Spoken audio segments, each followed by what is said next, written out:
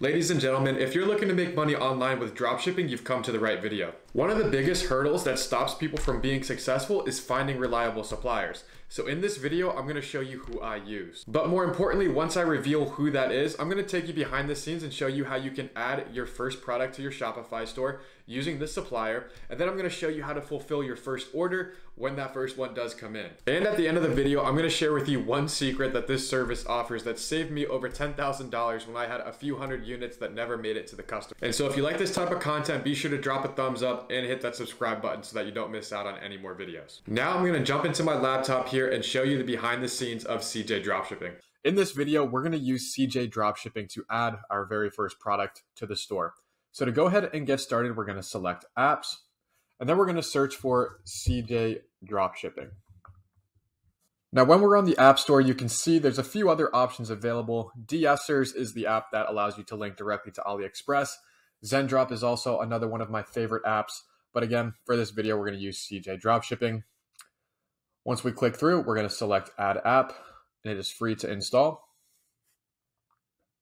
Now we're going to connect it to our store by selecting Install App at the top right here.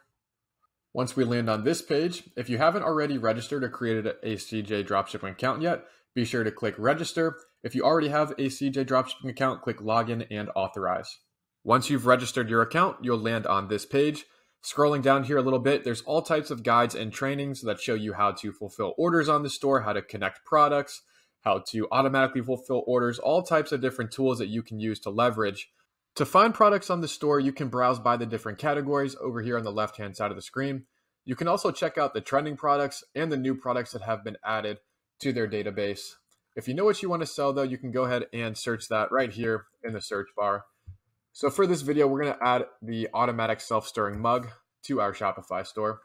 And scrolling through the list of products here, you can see there's all different types that we can add. But the one that I like the best is this one right here.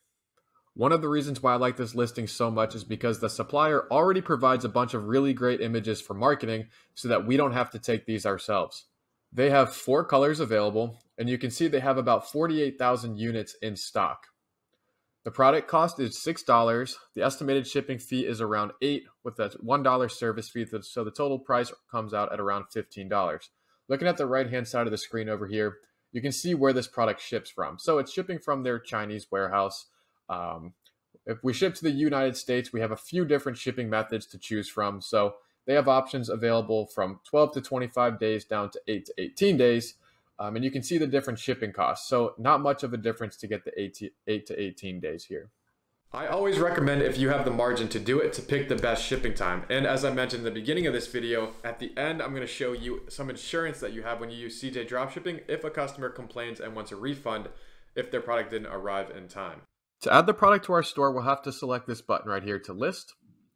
And then we have to update the product type. Now, we probably don't already have one in here, so we'll have to create our own. So I'll name it Automatic Self-Stirring Mug. And then the vendor will have to add our own as well. I'm just going to go ahead and put our brand name, Crivity. Spell it correctly. There we go. And then we'll confirm both of them. Next, we'll have to update our price. I'm going to go ahead and list these at $39.99. So then I'm going to select the button to list it now. After about 30 seconds, you should get this notification that the product was listed successfully, and then we can check it out on our store by selecting the link right here. Inside of our Shopify dashboard, we see that all of the product details have been imported, as well as all of the images, all of the variants, the pricing, the units that are available at the warehouses. So everything looks like it was successful. Now we're going to want to go ahead and optimize this product page because this is not set up to convert. So we're probably going to get rid of all of the text in here and make it much more marketable. Once you have your product page fully optimized with a good title, some catchy headlines, good product descriptions, maybe a GIF here and there, some reviews added to the page.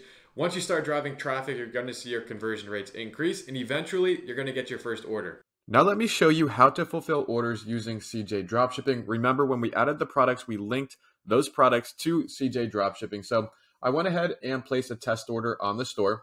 And now if we head back on over to CJ Dropshipping, you're going to want to click on My CJ. Then once this loads, on the left-hand side of the screen, we're going to go to Orders. and imported orders.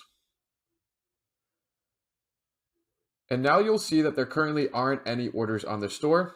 That's because we have to sync the store orders. So we'll select the store that we have connected, and then we can sync by time. For the date, we'll select yesterday through today, and then we'll select sync now. Once the order has synced, you'll see all the details appear right here on the screen. To begin fulfilling it, you'll have to select the shipping option that you want to use. You can see the different names here, as well as their associated costs and the estimated delivery fee. Typically, CJ packet sensitive, 8 to 18 days with a $9 shipping cost is really good. The best one available is CJ Fast USA. You can see it's a little bit more expensive, but it will get there in 6 to 10 days. So once you've selected the option that you want to use, check the order, and then we'll add it to the cart.